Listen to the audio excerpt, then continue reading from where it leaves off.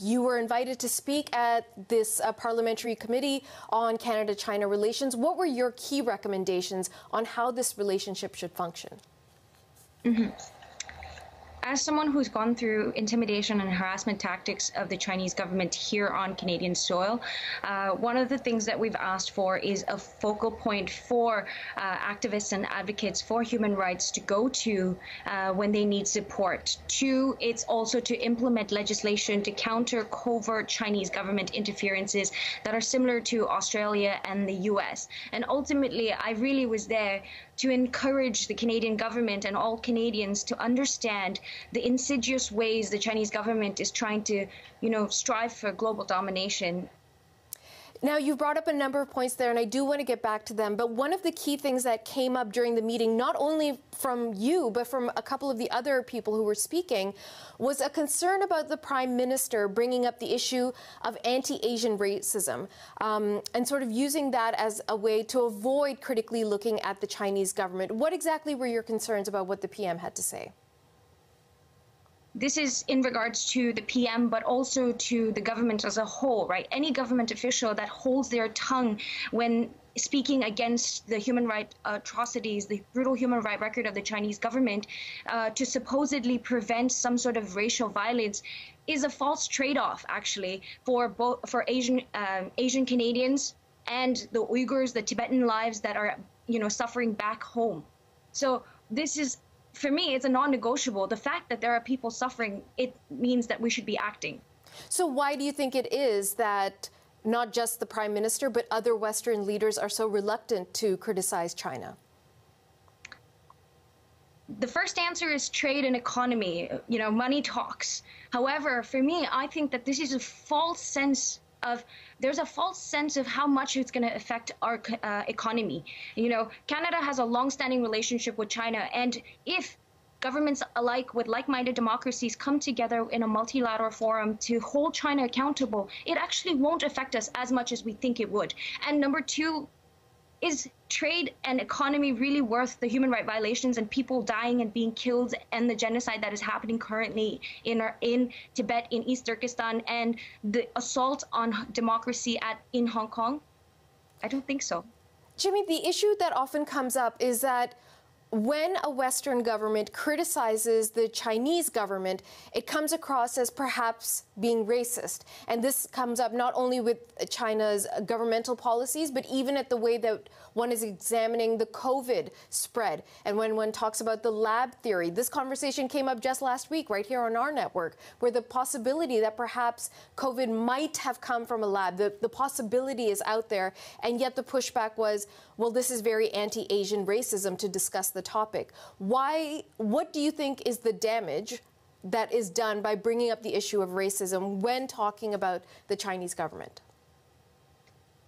And we can't let an injustice silence another injustice. What is happening inside of China, well, holding them accountable for COVID-19 and the spread of COVID-19, but also holding them accountable for the human rights abuses against the Uyghurs, the Hong Kongers, and the Tibetans, must continue. It does not come off as a trade-off, right? It's not one or the other. It must be both. And actually, if folks are committed to addressing anti-Asian hatred and racism, I think it's time that we center the voices of the Asian folks.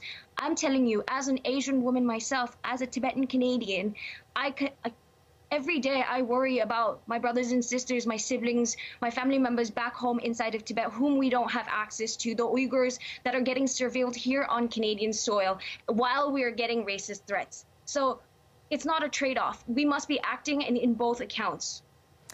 I can't talk to you about the relationship of Canada and China and not bring up the issue of Michael Spavor and Michael Kovrig, who are Canadian citizens who have been held by the Chinese authorities for I don't even now know how long, over 2 years, quite possibly. And is there a concern that perhaps if the Canadian government is too critical of China, that China will take punitive actions against those two men? Thank you for raising that. There are the two Michaels. There's also Hussein Cecil, who's a Uyghur Canadian that has been imprisoned inside of China. So it's important that we talk about all three of them.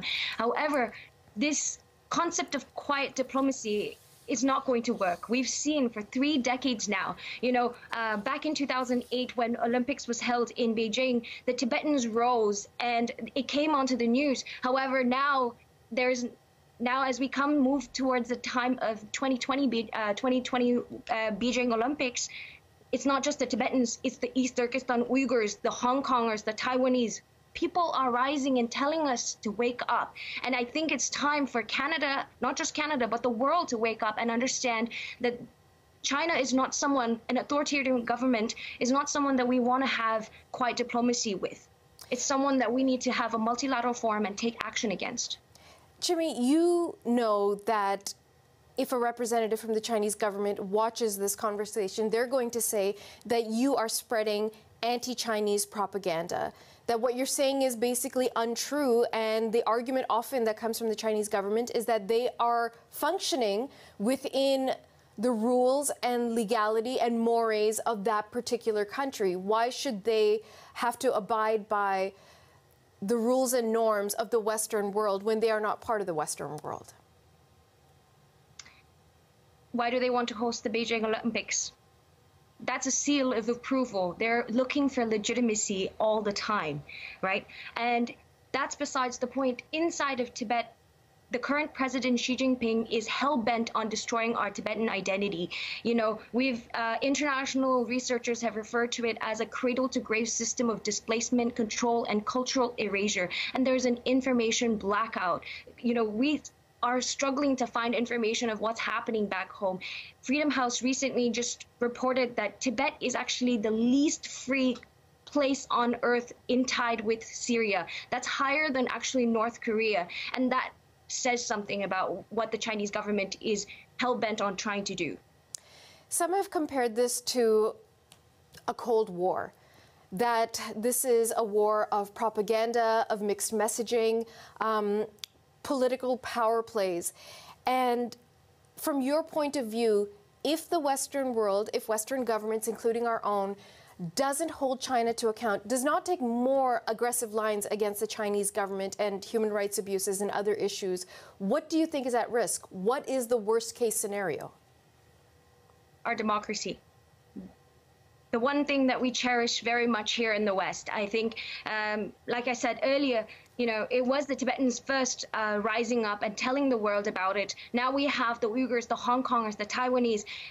We also see Chinese government, luring into parts of India, seaports in Sri Lanka, different parts of Africa, in Canada too. We talk about the long-arm tactics of the Chinese government. They're talking about propaganda, but what I went through in 2019 was harassment, state-driven harassment and intimidation tactics, death threats and rape threats against a student who was running for student elections. Chemi Lhamo is a Tibetan activist joining us from Toronto. You're watching CBC News Network.